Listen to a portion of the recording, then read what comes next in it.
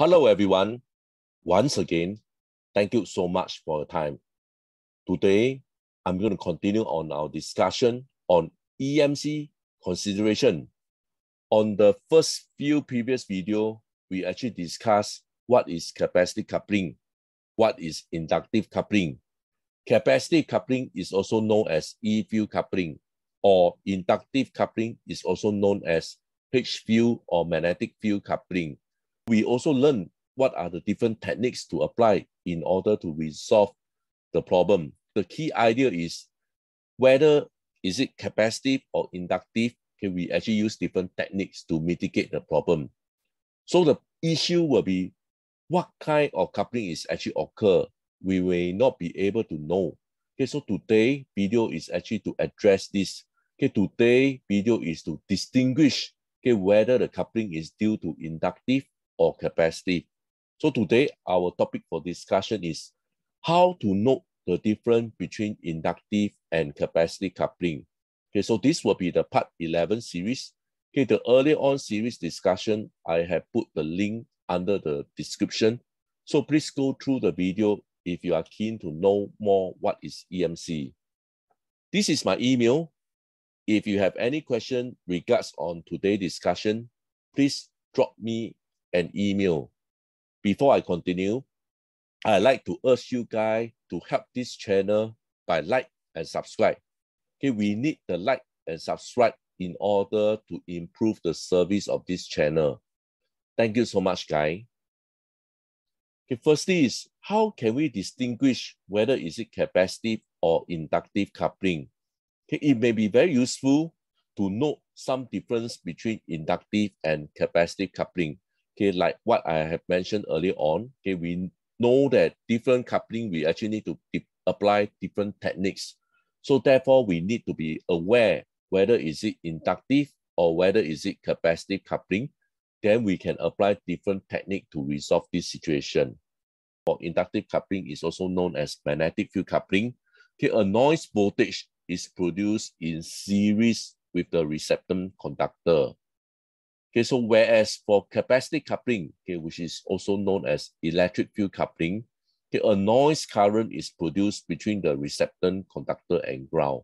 Okay, don't worry, I will explain this with diagram. Okay, this difference can be used in the following test to distinguish between electric or magnetic coupling. Okay, first you can measure the noise voltage across the impedance at one end of the cable. Okay, while decrease the impedance at the opposite end of the cable. Okay, if the measured voltage decrease, okay, the pickup is electric. And if the measured noise voltage increase, okay, the pickup is magnetic. Okay, so let me use the next two slides to further explain on this. Okay, so this is what we have discussed earlier on. Okay, for capacitive coupling, okay, a noise current is actually produced between the receptor conductor and ground. So this is for electric, okay, or capacitive coupling. So it becomes a noise current. Okay, this is the victim. Okay, firstly, we can measure the noise voltage on the victim. So on the other end of the cable, we have this resistance, or we call it impedance. Okay, so what we need to do is for example, we reduce the impedance. Okay, when we actually reduce this impedance, more current will be flowing here, and less current will be flowing this path. And with less current flowing, okay, the noise voltage actually decrease. So when the noise voltage decrease, okay, we will know that the pickup is due to electric or capacitive coupling. Okay, so this is how we can actually identify whether is it capacitive or magnetic coupling. Okay, like what I mentioned, we reduce the resistance here. Okay, more current will be prone to flow this path, less will want to flow this path, and when there's less current, the noise voltage actually decreased. And with this, we know that the pickup is electric. Okay, next, okay, for inductive coupling, okay, also magnetic field coupling, a noise voltage is produced in series with the receptor conductor. Okay, so this is the coupling from magnetic coupling. Okay, so this is a noise voltage source here.